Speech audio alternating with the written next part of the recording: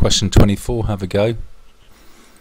Actually, this is very straightforward. First thing to note is that it's a solid hemisphere. So when we're working out the surface area, remember that's just like covering out wrapping paper, we've got to take into account both the curved surface area but also this circular base. So let's start off with the curved surface area. We're given the formula in the booklet that the surface area of a total sphere, the whole football, is 4 pi r squared.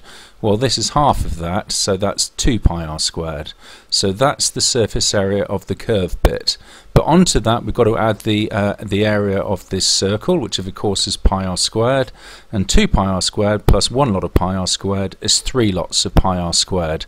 So all we've got to do here is 3 times pi times the radius squared, and the radius is 8. So popping this into our calculator we get this, and this rounds to this, to 3 significant figures.